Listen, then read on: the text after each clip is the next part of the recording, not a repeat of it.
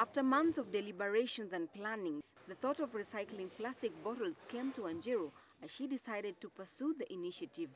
Oblivious to her, Wanjiru came to realize that she had been creative in her little ways, both at her home and salon decors, but never thought of commercializing the skill. When Wanjiru started off, many thought she had gone crazy.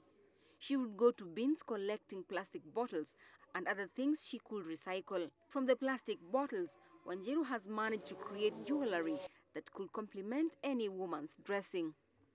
Napatanga orders kutoka mtu akiona mtu akona hiyo kiatu, anamuuliza hii kiatu ulinunua wapi? Anasema hii kiatu, wengine wanafanya like fun, wanasema hii kiatu mpaka unionge nilinunua ng'ambo. Anambia ng'ambo nikupatie pesa alafu baadaye anamwambia wacha nikupatie namba ya mwenye alinchonia kita. Sasa wanashanga. Akisikia ni chupa, mwingine atanunua, mwingine atasema hapana mimi sitaki kujua, kwa nani atajua ni chupa. That is how Kenyans are. Wanjiru scaled her venture high by using worn-out tires and turning them into furniture. She gets them from mechanics' shops and does the magic at this workplace.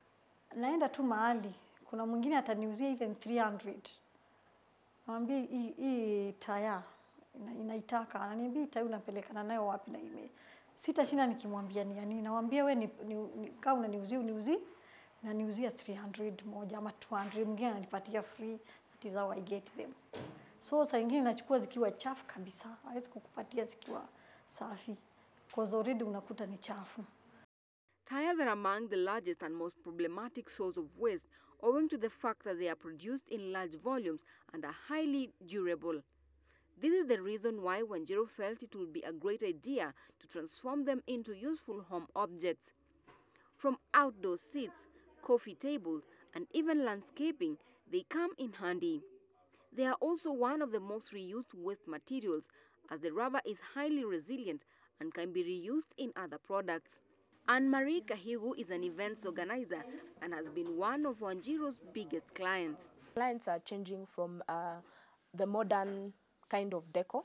People are looking more into the rustic theme. So you find sometimes, I think you took a photo of the tires, the yellow tires. You find someone, instead of wanting to put walkway flowers, they'll prefer to even do the tires. People are looking for an ancient feel. We are tired of modern things. Lush Occasions decor has majorly been supported by Wanjiru's creativity, and according to Anne-Marie, passion is the biggest motivator that keeps one going.